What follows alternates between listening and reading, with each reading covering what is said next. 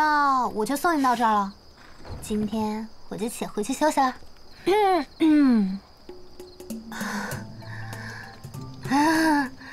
我都陪你玩了一整天了，你该不会现在要修理我吧？成，做人可不能卸磨杀驴啊！好端端的，怎么侮辱驴呢？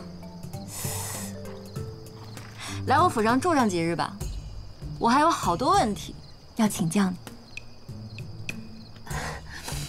是这样的，那个不是我不想住，只是呢，这几日我确实有一些事情要处理，有那么一点点的忙。我并不是在征求你的意见，你不就是想和那些狐朋狗友厮混吗？免了，我现在就是你最大的狐朋狗友。哼哼，走。哎呀，我这是招谁惹谁了呀我！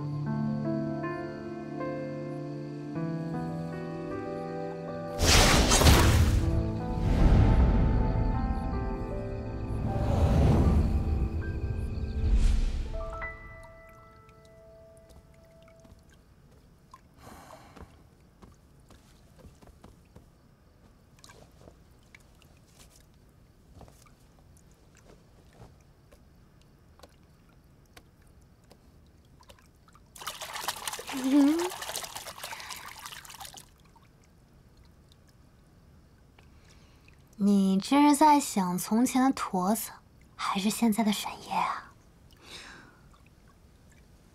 沈夜，他真的能坏我名声吗？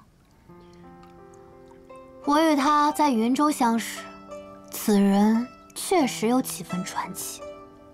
虽然表面上看起来他口舌极贱，但是呢，我总觉得他这个人透着几分贵气，特别是他那支火绣舞，绝了！